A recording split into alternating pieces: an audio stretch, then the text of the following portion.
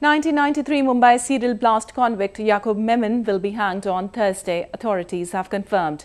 This came as the President of India on Wednesday rejected Memon's mercy plea for the second time.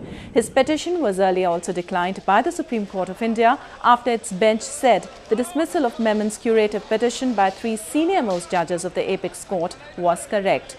With this, Memon has exhausted all his sources of appeal. The death row convict was among the 12 accused by a special court in 2006 for the serial blast. In March 1993, at least 13 bomb explosions rocked the city of Mumbai, then known as Bombay, killing at least 350 people and injuring over 1,000 others.